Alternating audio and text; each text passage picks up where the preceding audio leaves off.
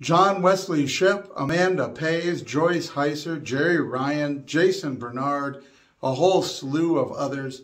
Two-parter, 2 episodes of the series that were later turned into a direct-to-video feature film, 1992, The Flash.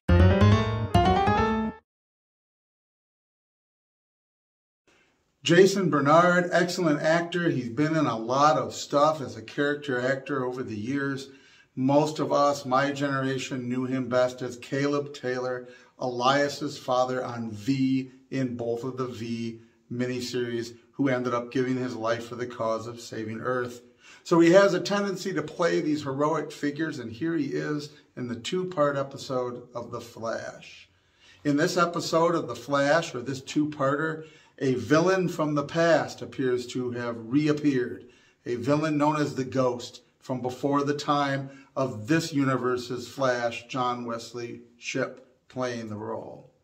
The Ghost has reappeared, but with the appearance of the Ghost, an old superhero or an old vigilante hero has reappeared, the Nightshade. This time he calls himself the Deadly Nightshade, and he is deadly, using lethal force where he did not in the past. The original Nightshade turns out to be played by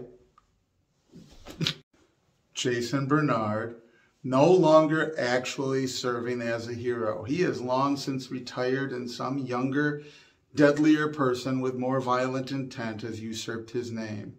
Over time, we discover that Desmond Powell, the original Nightshade, has a whole background story, and we receive it. This is what really makes this episode huge, why it was so good, and why it's so significant today.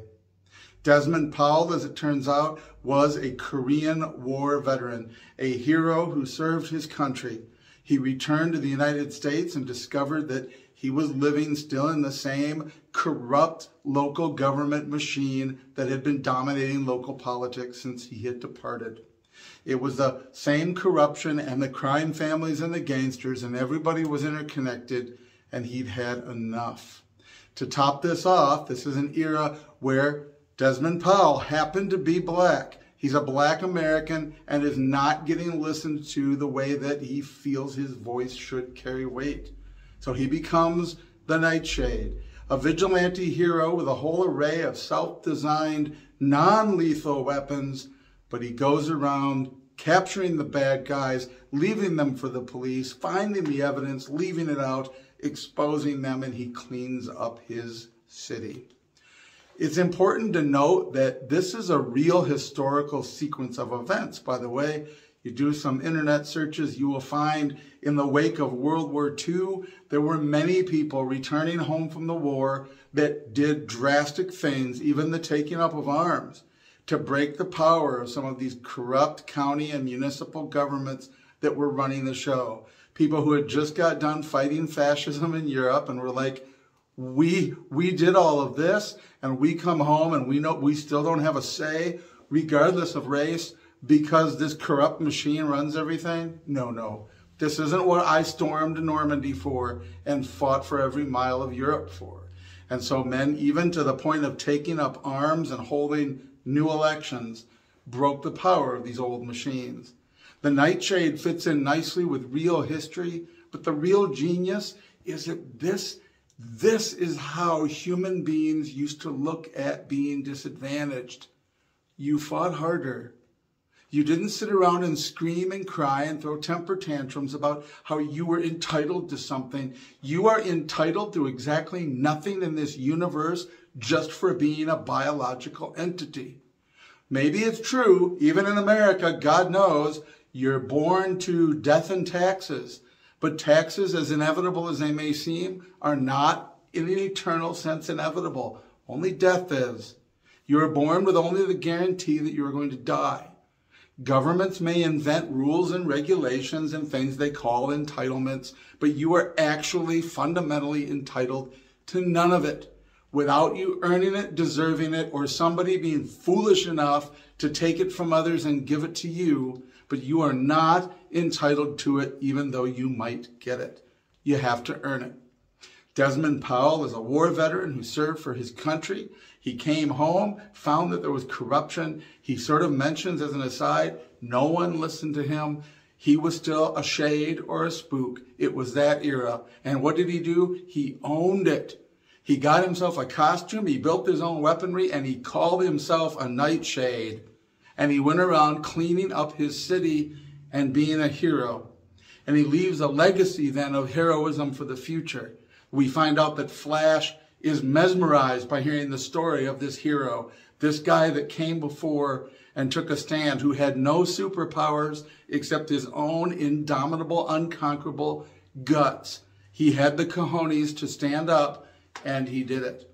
And now some young punk that didn't deserve it, didn't earn it, didn't work for it, suddenly has taken up the mantle and stole the name and changed it to Deadly Nightshade, stealing away people's lives, while the American patriotic veteran who had seen enough death and bloodshed looked for a way to do it different, to do it better, to fix his neighborhood, to his city, to break the power of the old corrupt machine and the gangs without bloodshed, without murdering people. And so finally, Nightshade, he has to come out of retirement. He helps the Flash track down the Deadly Nightshade and the Ghost, and finally we can live happily ever after. There's so much great stuff in the Flash series. That first Flash series, 91, 92, it didn't last long enough. It had so much potential. The special effects of that era struggle. But you've got Mark Hamill appearing as the trickster. You have these great, all that great possibilities, those possibilities that are there. Probably the finest thing that the new CW Flash did was pay tribute to that series. Having John Wesley Shipp back as Flash from another universe.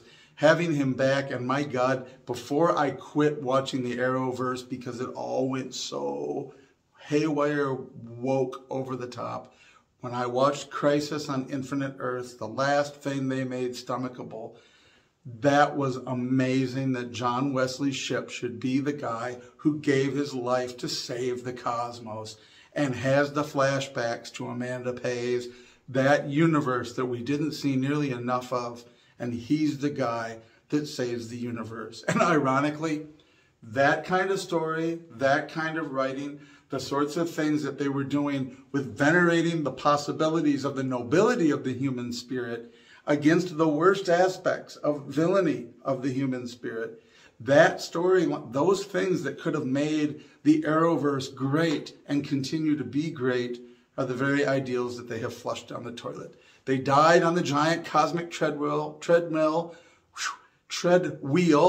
with Flash. They died with the real Flash, John Wesley Shipp, and the Arrowverse went down the way of all modern entertainment. But still out there is that good classic Flash, that good classic writing that venerates the human spirit, the American way of life, that shows the depths and depravity of human evil, but also the heroicness that can be in people that stand up against it. That was the good Flash. That was the Nightshade. That was an incredible hero who didn't piss and moan about his circumstances in life, but he went out and achieved anyway, and he didn't care at the end of the day whether you changed your mind or not. He fixed the things he needed to fix for him as a man, as a human, not as a caricature, not as somebody that checked a box. That sort of nonsense wouldn't have fixed what was needed by Desmond Powell. But Desmond Powell fixed it himself like a real man. Those were the good old days of real entertainment. The Flash, Deadly Nightshade. Watch it. Love it. Let me know what you think.